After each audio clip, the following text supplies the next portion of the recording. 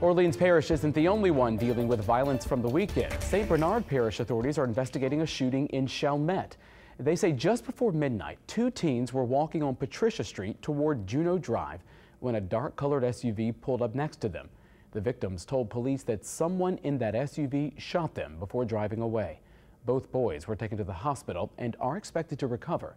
If you know anything about this shooting, call the parish's tip hotline at 504-271-TIPS.